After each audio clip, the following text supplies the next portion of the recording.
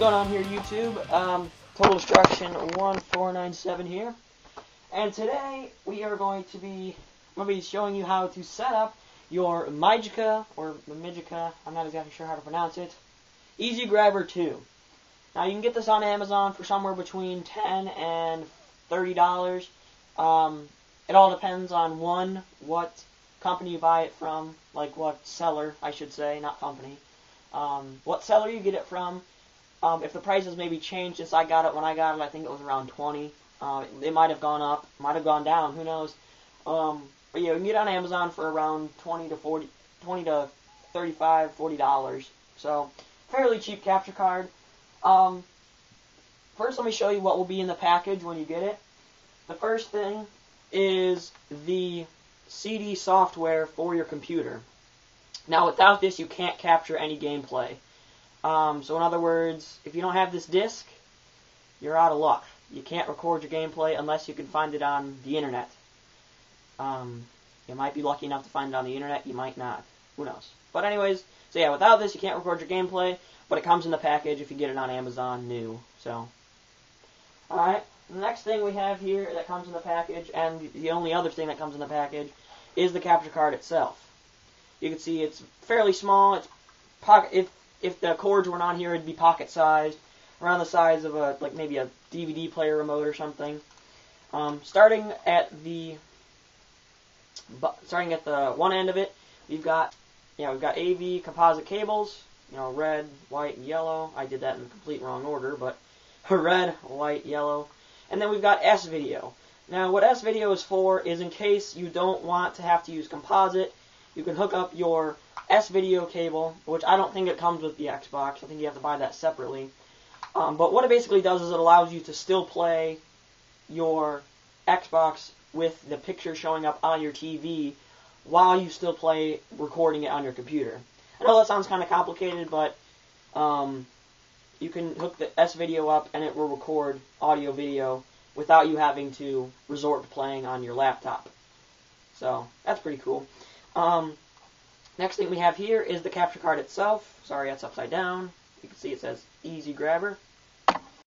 This light right here, this flashes red when it's recording, just so you can know that it's recording. Sorry.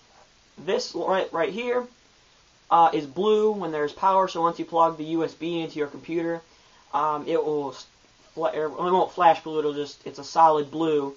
It'll let you know that there's power going into the capture card itself, so you know that there's nothing wrong with it. And this button here starts the recording, or you can start the recording on your computer in the software. So you have more than one way. Like if, say the button breaks or something, you can still start recording with that, or vice versa. If the recording button on there doesn't seem to work, I don't know. I'm sorry. And then moving down, you have a really long cord, and then you have your USB. Now this USB obviously gives the capture card power and allows the video from the Xbox to be transferred to the computer. Okay? That's all that comes in the package, but other than that, there are a couple other things you're going to need. Obviously, anyone that is any way smart will know that you need an Xbox, or a PlayStation 3, or a Wii, or a GameCube. Something that has AV composite cables, you can record it all with the capture card. So Xbox, PlayStation 3, etc. You get the picture. Okay. Controller, obviously, in order to play your game. That's not important right now, though. And, of course, like I said, you need the AV cables for your Xbox, or the S-Video cable, whichever one you'd rather use. And then, last but not least, you're going to need some kind of computer. I so happen to have a laptop, but that is all you're going to need. 5 simple things. So, it's not that complicated. Now, let's get to the steps of how to set this bad boy up. The first thing you're going to need to do is you're going to need to take the disk and install it onto your computer. Simply take the disk out, put it in your disk drive, close your disk drive, and install it on your computer. I already have it installed, but the installation is pretty self-explanatory. The only thing that I need to add is that it will install EZGrabber, which is the software to record the gameplay, and it will also install, what is it called? live broadcaster dub. I think it's called Dino or something. D-Y-N-N-O, not D-I-N-O. Not like a Triceratops. Or it could be called something else. But it's called live broadcaster dub. Basically, it allows you to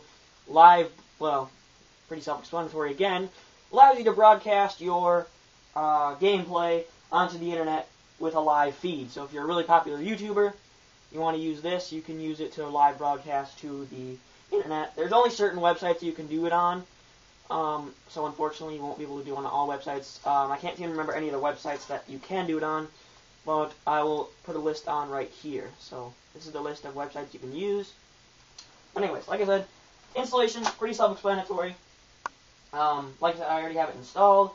Now, the next thing you want to do once you have it installed, you want to plug your USB end into one of your USB ports. Okay? It's plugged in, and as you can see, the blue light has begun to light up, letting me know that there is power going into the capture card. Now, if you press the record button, nothing will happen, because there's no video or audio connected, and your software is not open. What you want to do is you want to, you can't really see this very well, is you want to open up EZGrabber right there and such. Now, as you can see, you have a blue screen right here, and usually that means that either the capture card is off, your gaming system is off, or there's something wrong. But normally it means that either the capture card is off or the game system is off. So what you want to do next is you want to connect your two cables, yellow to yellow, white to white, and red to red, obviously. Any smart person, or at least half smart person, can figure that out. Or if you want to connect S-Video, connect S-Video.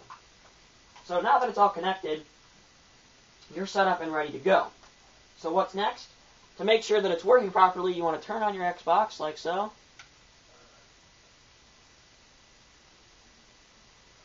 And it should show up on your computer screen. And as you can see, it's pretty good quality. Not the greatest. You can adjust it, which I'll show you in just a second, once the Xbox starts up. So like that, you can adjust. You can see it's doing everything I'm doing.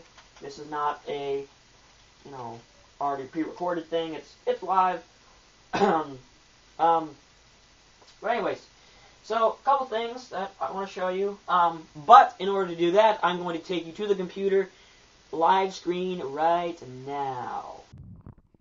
Okay, so we're here at the computer now, and I'm going to show you how exactly you would do certain things on your capture card with your Xbox. First thing I want to show you is that this is the preview screen. You can make it big by double-clicking on it. It will make it larger, like full screen. Or you can adjust it to your liking by simply clicking and dragging the window like that. Sorry. Alright, come down here. This is the EZGrabber panel. And this includes choosing what file to save it to. Like, if you want to save it to my documents, you can choose that. Save it to my pictures, videos, music, whatever you want. This, if you're previewing it, or something, these buttons are for rewind, fast forward, stop, play, pause, next, or previous next. Record button is right here. Like I was saying before, you can record using this button. And to stop recording, you just hit the stop button. You can minimize the EZGrabber panel by clicking the minimize button, and it will come down here to the left corner. And then to get it back up, you just double click on it. To make it full screen, that's how you make the actual preview full screen. To exit out of the whole EZGrabber, just out of everything, hit the X button down here. If you need help, click the question mark. This is to start your live broadcast. Once again, I will put the list of sites on the video.